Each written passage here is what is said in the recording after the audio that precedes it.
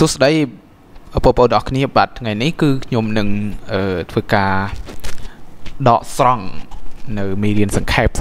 នៅក្នុងសភៅរបស់ក្រសួងអប់រំដើម្បីឲ្យបងប្អូនងាយស្រួលក្នុងការរំលឹកមេរៀននិងព្រមទាំងមានការបញ្យល់ត្រួសនៅមេរៀននីមួយ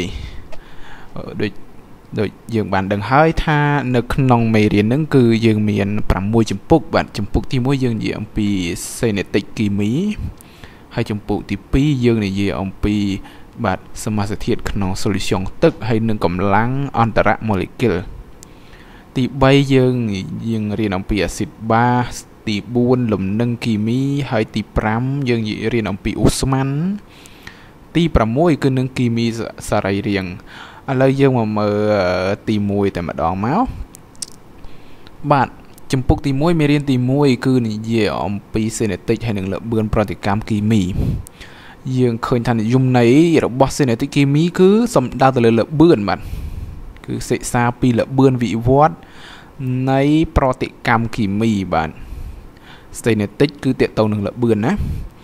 ល្បឿននៃប្រតិកម្មគីមីគេឲ្យនិយមន័យចំនួន4ខុសៗគ្នាបាទ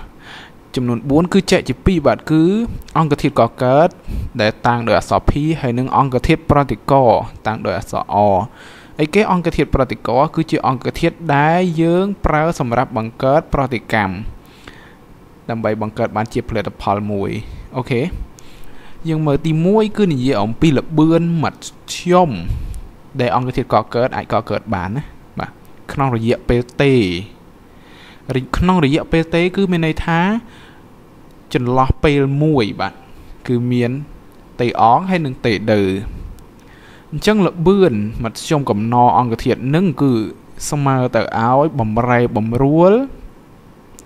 បាទល្បឿនមធ្យមនឹងគឺស្មើឲ្យបំរែបំរួលកំហាប់យើងឃើញនៅក្នុងគ្នាបនឹងបាទគឺកំហាប់ណាបាទកំហាប់ពេលអក្សរ P នឹងបាទខ្ញុំម្ដងនិយាយពេលម្ដងនិយាយអក្សរ P បាទសុំទោសណាបាទអក្សរ P នឹងបាទគឺជាផលិតផលបាទស្មូនមួយពីពាក្យថា product បំរែបំរួលដែលកណាដាក់ data អញ្ចឹងមានន័យថាបំរែបំរួលណាគឺជាបំរែបំរួលនៃផលិតផលគឺយើងយកផលិតផលដែលកំហាប់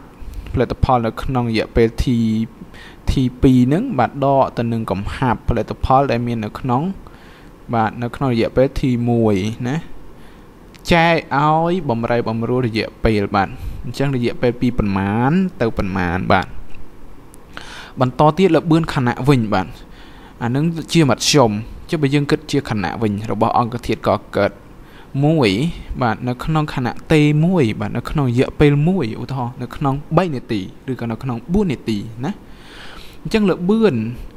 របស់ផលិតផលនៅក្នុងរយៈពេល